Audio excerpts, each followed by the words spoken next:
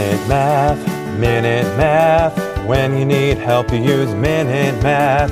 Hi, I'm Sean Gannon, and this is Minute Math, and today we're learning about adding and subtracting polynomials.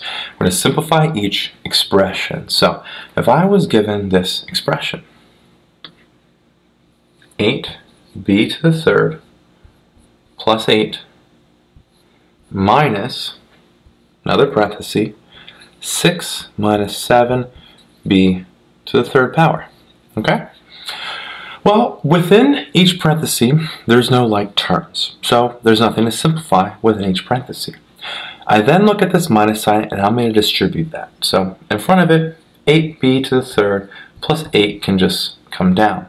We distribute the minus sign, and we have a minus 6, and make sure we go to both parts here, and we have a double negative. That's a positive. So we have a positive 7b to the third. Now we just have to combine our like terms. Our highest degree comes first, and that's b to the third power. We have 8b to the third power plus 7b to the third power. That comes out to be a 15b to the third power. Put dots underneath to show that we brought them down. 8 minus 6 is a 2, and so we have plus 2 here, and now we've brought everything down.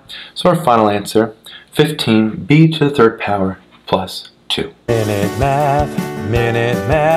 When you need help, you use Minute Math. Minute Math. When you need help, you use Minute Math.